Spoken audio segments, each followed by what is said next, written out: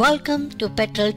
In this video, I will take you through Petrel 2014 Seismic Multi Workflow.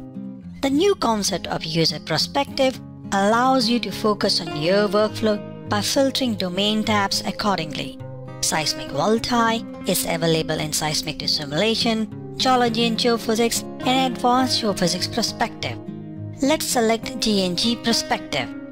As we select G&G Perspective, we notice different domain tabs for the G&G workflow are placed in a logical order to capture user workflow. As we know, synthetic generation is an integral part of seismic interpretation, so we are going to select Seismic Interpretation Domain tab.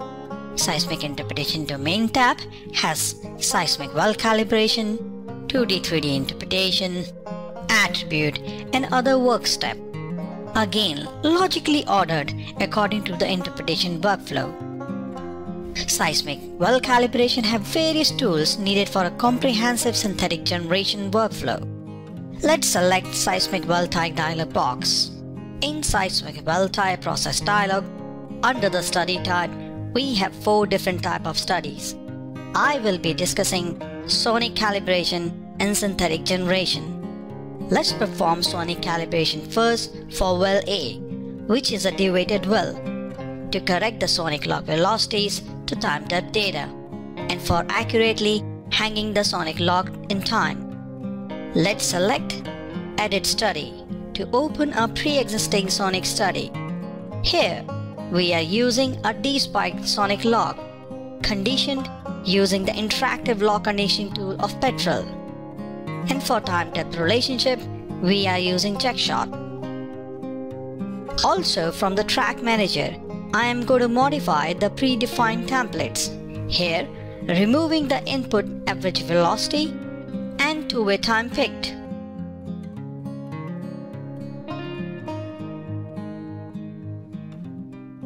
As you see here in display, from left to right, we have drift, residual drift, sonic, calibrated sonic, input and output interval velocity with well tops displayed. Now, I am going to auto hide the input pane. As in Petrel 2014, it is not needed to have input pane displayed all the time. This provides us larger workspace while executing our workflows. I will also open the well editing tool palette.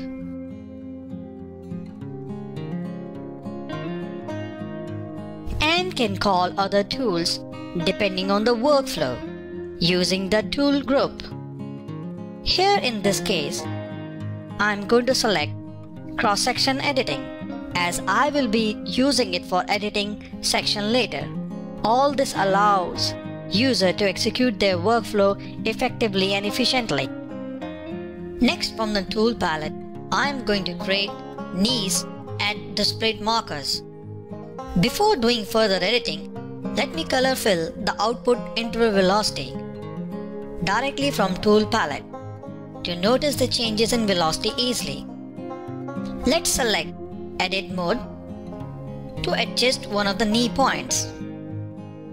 As I will adjust one of the knee points, you will observe the changes in the various curves.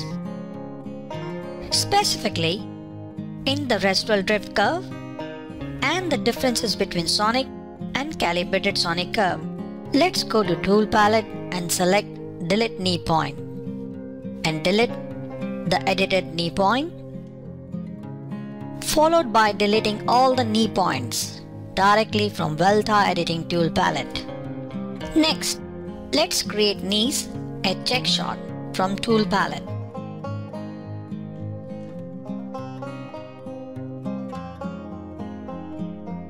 As we analyze, we observe the residual drift curve values are dropped except at few points.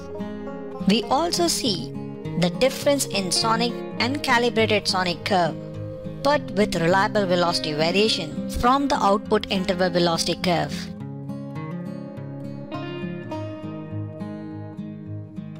As we are satisfied with sonic calibration, let's open Seismic Well Type dialog.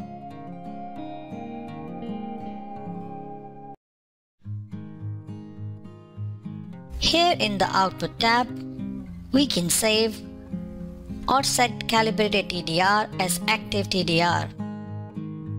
Let's set calibrated TDR as active TD, as we will be using calibrated TD relation for synthetic generation.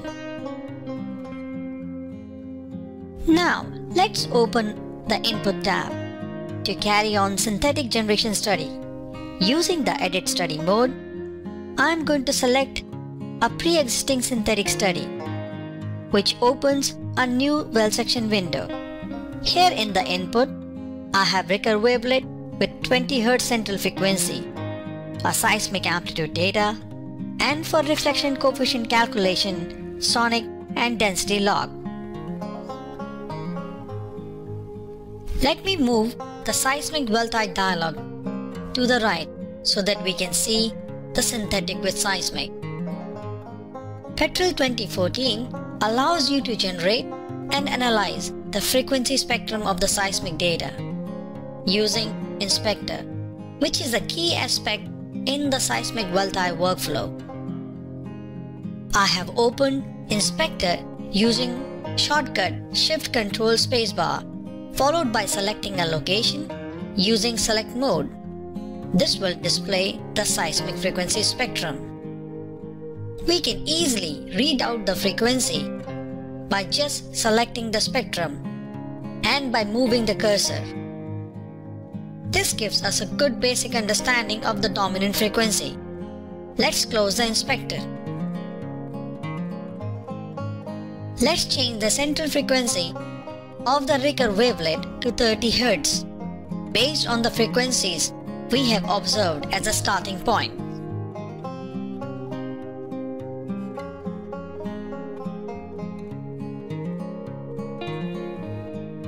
We notice one issue in the first track.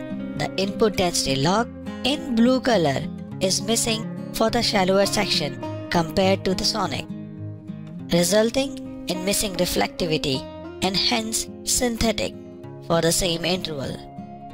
In Petrel 2014, using well-known Gardner's relation, we can directly fill the gaps where one of the input log is missing. Once I select Gardner's relation, it generates the reflectivity and hence the synthetic for the missing interval directly from seismic well type dialog. Let's move the seismic well type dialog to read the timeshift values from the correlation track for achieving an optimal match.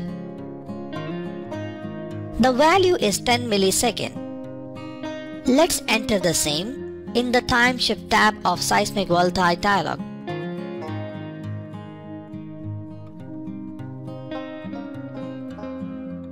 We notice some improvements in the match. Let's next do RC modeling for partial synthetic generation.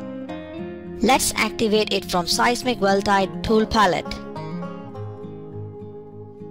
By default, it is generated for the full range.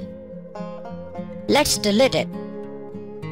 Now, let's zoom in here near brown color marker, Houston, which is a strong reflector.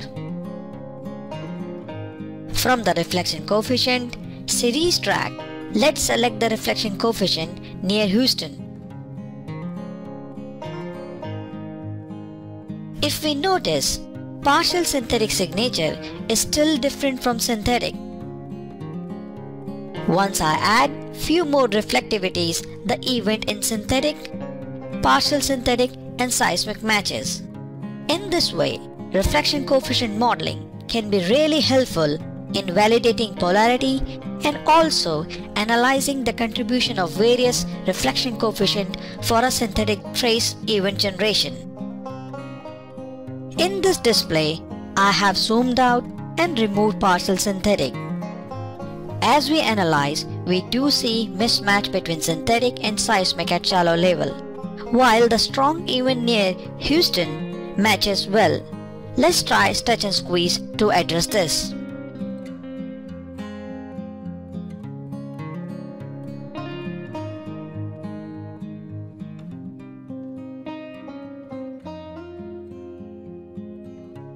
The changes due to variable time shift in the drift curve and velocity are quite unrealistic. So let's remove the stretch and squeeze by removing the alignment points followed by deleting the alignment points.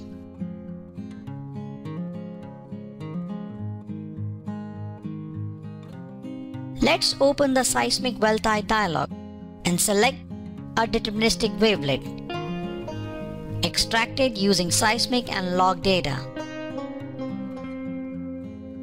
As we QC, we observe a really good match between Seismic and synthetic.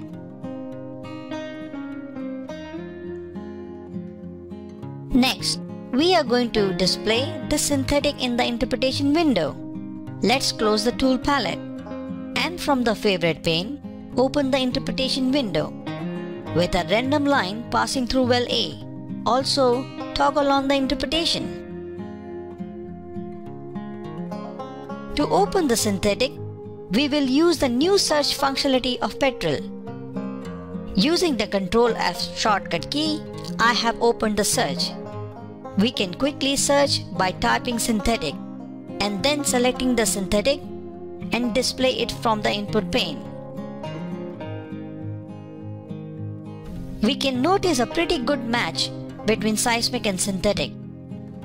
To summarize, I have demonstrated Seismic well type workflow in Petrel 2014, in which all the utilities and tools needed for detailed Seismic well type workflow are directly available in Seismic well calibration group under Seismic interpretation domain tab, offering a true interactive environment for you to be close to your data and hence assured productivity.